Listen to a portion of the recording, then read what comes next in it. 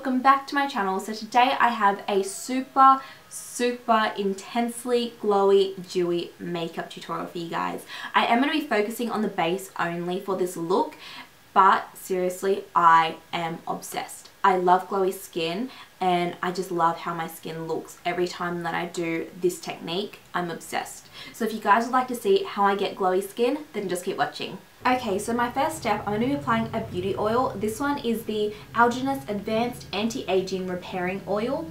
I'm just going to be using about 3 drops of this and I'm going to be applying this to my face. Okay, so now that oil's on, you can see that my skin is looking quite luminous, obviously because I just put an oil on. But what I'm going to do is I'm actually going to let that oil absorb into my skin. So I'm going to give it 5 minutes and then I'll be right back. So to prime my face, I'm going to start off by using the Clarins Instant Light Radiance Boosting Complexion Base in the shade Champagne. Oh my goodness, I'm getting short of breath. I actually wouldn't recommend the shade Champagne. I'm only using it to use it up, to be completely honest with you. The one that I would recommend though is the shade Rose. Rose is absolutely amazing. I would highly recommend it. If I was to repurchase one, Rose would definitely be the one. This one just looks a bit weird and doesn't really do that much. So because it doesn't really do that much, but it does work good as a primer, it just doesn't really like illuminate that well. I am going to be mixing in just a tiny little bit of my BECCA Shimmering Skin Perfector in the shade Moonstone. Okay, next up I'm going to apply eye primer. I've been recently just applying all my primers at once, then going on to foundation, and I do quite like it. Today I'm going to be using the Urban Decay Primer Potion in the shade Eden. I put on heaps and then I put it underneath my eyes as well. Like I kind of just blend the excess underneath my eyes. For foundation today, I'm going to be using my Clarins Skin Illusion Foundation in the shade Honey 110, which looks like this. And I'm going to be mixing that with just the tiniest little bit of Cover FX Custom Cover Drops in the shade N40, just for coverage, not for colour, because this doesn't match me, but I just wanted the tiniest little bit to just add a bit more pigment.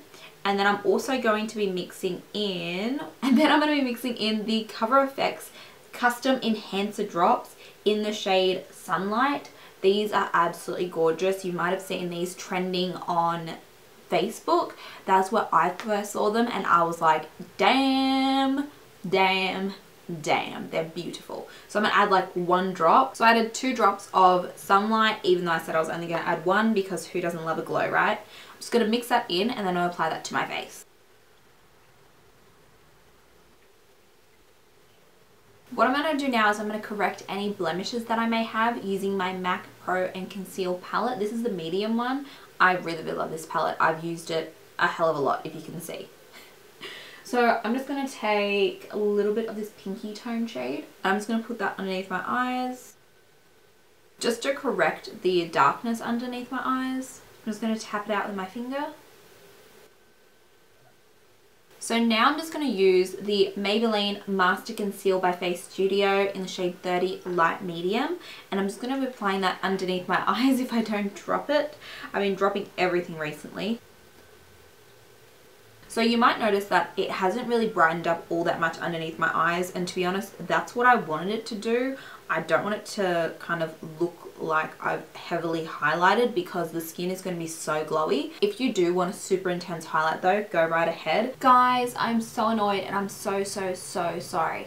For some reason my camera stopped recording and it didn't tell me that it stopped recording. So I actually did start applying my cream bronzer. I was using the Cover FX Custom Enhancer Drops in the shade Sunset. It is a darker liquid bronzer, but it's really gorgeous, but you do need a lot of time. It's what I have on my cheeks today. I'm actually so gutted that you guys didn't see me apply it to this cheek because it actually turned out so well. So happy with it, but I did just use this Real Techniques brush. I love like cream bronzing and cream contouring so much. It seriously makes me feel like I've dieted for like 3 weeks when really I've been eating Tim Tams. Well, no, not Tim Tams, Tiny Teddies all morning. These are my favorite ones, the milk chocolate. So good, so bomb. Okay, using the Custom Cover Drops in the shade Celestial, you're going to give it a shake. For some reason, I feel like you just need to shake these. I don't think it says you need to, or maybe it does, I don't know. But I'm just going to shake mine and then I'm going to apply it to the tops of my cheekbones. And are you guys ready for this? Because I don't think I'm even ready for this.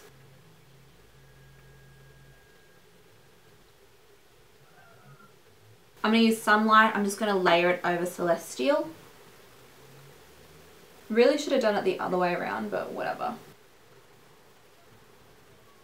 Okay guys, so that's my base done. What I'm going to do is I'm going to do my eyebrows and eyeshadow off camera, and then I'm going to come straight back. And then I'll show you how I finish off the rest of the face. Okay, I'm back. So I've applied my eyebrows and my eye makeup. Now moving on to the face, I haven't powdered whatsoever, not underneath my eyes, not my forehead, nothing. To go over the liquid bronzer, I'm going to be using the Sun Bunny bronzer by Too Faced. It looks like this. There's two colors and it is a more sheeny bronzer, which I quite like. I'm just going to dust it where that liquid bronzer is, not bring it too low because I still want to have that contoured and slimmed look to my face. Sorry about that guys, my camera actually died, so I did have time to set up my studio lights, so that's why the lighting's a little bit different.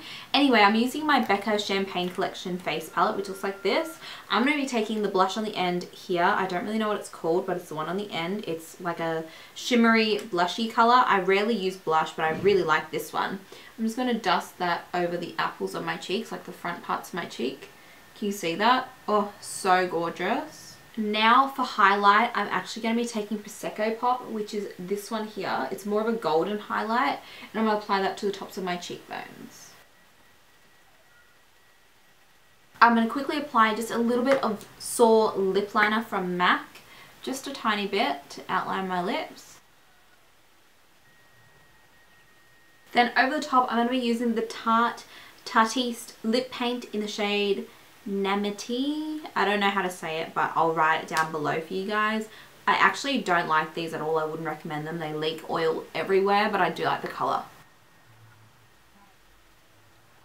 Oh my god, I was mid doing my hair and I forgot the last step, and that was setting the rest of my face with powder. So I'm going to be using the Antipodes Translucent Performance Plus Skin Brightening Mineral Finishing Powder. Oh my god, why do they have such long names? Anyway, this powder is gorgeous. I love that it's a loose powder, but it does have one of those like lock sieves so you can travel with it. So that's amazing. And it just gives the most beautiful iridescence to the face. It reminds me of those Hourglass ambient lighting powders. I'm just going to shake out the tiniest bit, and then I'm going to get a small detail brush. When I want to do a dewy look but I do need to set my face, I do like to use a smaller brush, just so I can kind of target where I want to set. And because this isn't a matte powder, it's not going to look too dry. So I'm just going to set around my nose and this midsection here where I've got a little bit of pores. I've got pores there. Same on the other side, and just the sides of my nose as well. Grab a tiny little bit and just set underneath my eyes, even though I said I wasn't going to. And then the tiniest little bit on my forehead. I love this powder for setting my face, especially when I don't want to look too matte. I love it so much. And even if I do, I love using it as a finishing powder. It's absolutely gorgeous. I love it so much. And just to finish off, I'm going to spritz my face with the Maria Badescu facial spray spritzing thing. Just a few sprays. It looks really crazy because of my studio lights, but I promise you it doesn't look that crazy in real life. What I'm going to do is I'm going to let this kind of like set for a minute, and then I'll come back after I finish my hair. Okay guys, so this is the finished look. I know I did a lot of products and I did a lot of glowy steps, but honestly I love glowy skin. If you don't want to look so glowy, you can kind of like dull down on the glowness. Either don't add so much or just don't do as many glow steps, or both, up to you. But I love how the look turned out.